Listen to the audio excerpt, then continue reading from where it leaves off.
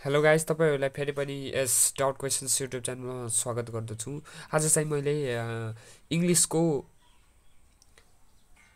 यो चाहिँ first unit हाइपरलुप लिएर आएको छु। त्यो सेक्सन 1 ल्याङ्ग्वेज डेभलपमेन्टको हैन। अब हाइपरलुपको बारेमा तपाईको नोटहरु यहाँ लिएर आएको छु, आन्सर क्वेशनहरु मैले यहाँ लिएर आएको छु, इम्पोर्टेन्ट क्वेशनहरु लिएर आएको छु है। तपाईहरुले यहाँ टिपोट गर्न सक्नुहुन्छ। हाइपरलुप भने के हो, मैले चाहिँ यसको मिनिङहरु पनि यहाँ ल्याइदिएको छु है। तपाईहरुले यहाँ टिपोट गर्न सक्नुहुन्छ, हेर्न सक्नुहुन्छ। अनि आन्सर क्वेशनहरु पनि छन् पछाडीतिर, म अहिले देखाउँछु एकैछिन। यो चाहिँ तपाईहरु टिपोट गर्नुस् है। यो हाइपरलुप, cargo, पर्ट्स, magnetic, navigation, long, heritage, ferrite, levitation, gridlocked, entrepreneur, invoiced, subsonic, declaration, resignated, air skies, procedures, ancestors, turbulence, nausea, criticize,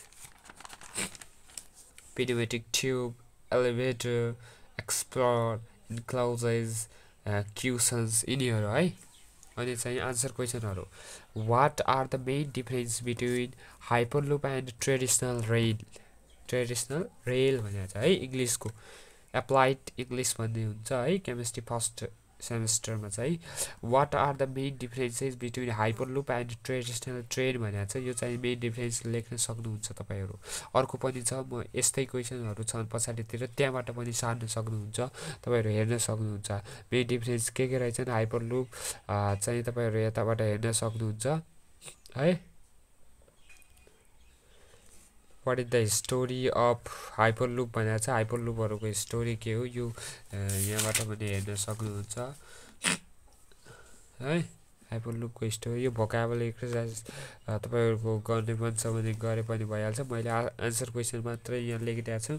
अब चाहिँ यो चाहिँ आन्सर क्वेशनहरु पनि लेख्न सक्नुहुन्छ। इन व्हाट वे, यस्तरी पनि क्वेशन्स छ है, त्यसैलाई घुमाएर in what way हाइपरलुप is different from traditional rail भनेको चाहिँ यस्तरी पनि घुमाएर क्वेशन सोध्न सक्छ है। अब तपाईहरुले यो लेख्नुस्, हाइपरलुप is much beneficial and superior then traditional high speed rail भनेर यस्तो लेख्नुस्। अनि दोस्रो क्वेशन रहेको छ, what is a हाइपरलुप, where can be it used, यो कहाँ प्रयोग हुन्छ भनेको छ। यो चाहिँ हेर्नुस् तपाईहरु, हाइपरलुप भनेको के हो भनेको छ है। तपाईहरु आन्सर क्वेशनहरु हुन्, यिनीहरु एक्जाममा सोध्न सक्छ। तपाईहरुले याद गर्नुपर्ने हुन्छ, रिमेम्बर गर्नुपर्ने हुन्छ, बुझ्नुपर्ने हुन्छ है।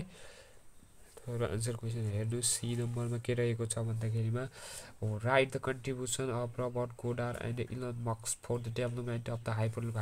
हाइपरलुपको विकासमा चाहिँ इलन मस्क र रबर्ट गोडारको योगदान के रहेको छ भनेको छ है। तपाईहरुले लेख्नुपर्ने हुन्छ यसको बारेमा पनि। अनि डी नम्बरको यो चाहिँ सार्नुस्, तपाईहरु हेर्नुस् आन्सरहरु तपाईहरुलाई चाहिन सक्छ, नोटहरुमा लेख्न सक्नुहुन्छ तपाईहरु। त्यसपछि चाहिँ how do the passenger feels while traveling through buses? हाइपरलुप भनेको छ। हाइपरलुपबाट ट्रेभल गर्दाखेरि प्यासेन्जरहरूले कस्तो फिल गर्छन् भनेको छ। What would be done to make it luxurious, luxurious बनाउनका लागि के गर्न सकिन्छ भनेको छ है। हेर्नुस् यो आन्सरहरु तपाईहरुले नोटमा लेख्नुस्। त्यसपछि अर्को क्वेशन रहेको छ, why does writer doubt about the success of the हाइपरलुप, what does the success depend on, केमा रहेको छ र सक्सेस भनेको छ है। किन डाउट गर्यो त सक्सेस हाइपरलुपको बारेमा भनेको चाहिँ क्वेशनहरु तपाईहरु लेख्नुस्।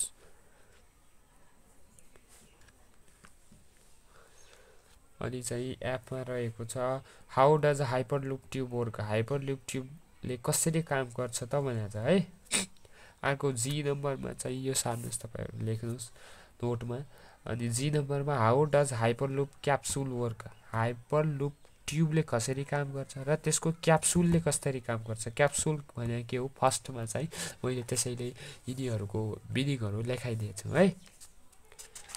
अनि चाहिँ अर्को रहेको छ, how does हाइपरलुप be powered, हाइपरलुपलाई power कसरी गर्न सकिन्छ भनेको छ है। त्यसपछि चाहिँ इम्पोर्टेन्ट लेखिदिएको छु मैले, प्रेस रिलिज, प्रेस रिलिज आउन सक्छ है। प्रेस रिलिज आउन सक्छ। प्रेस रिलिज चाहिँ यस्तै लेख्नुस् तपाईहरु प्रेस रिलिज भनेर प्रेस रिलिज पहिला लेख्नुपर्छ, त्यसपछि के भन्न खोजिएको छ त्यो लेख्नुपर्छ, अनि त्यसले के गर्यो र त्यसबाट के हुन्छ त्यो लेख्नुपर्छ, त्यसपछि चाहिँ किन गरेको छ त त्यो लेख्नुपर्छ, अनि त्यसबाट के भयो फेस रिग्रेट फिल गर्यो बुद्ध एयरलाइन भनेर यसरी लेख्नुपर्छ।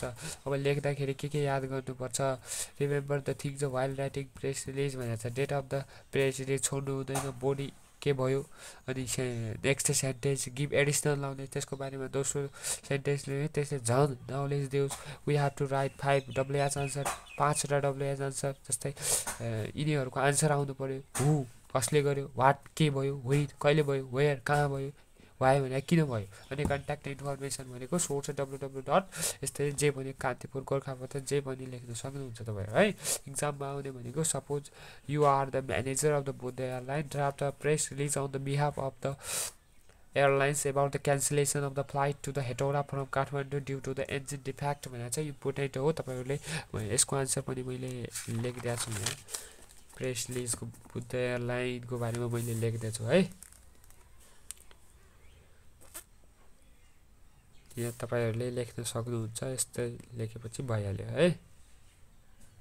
ल त थ्याङ्क यू फर वाचिङ। यसपछि चाहिँ म चाहिँ त्यो समरी लिएर आउँछु, त्यो पछाडिको च्याप्टरको रहेको छ समरीहरू, तिनीहरू लिएर आउँछु है। ल त थ्याङ्क यू।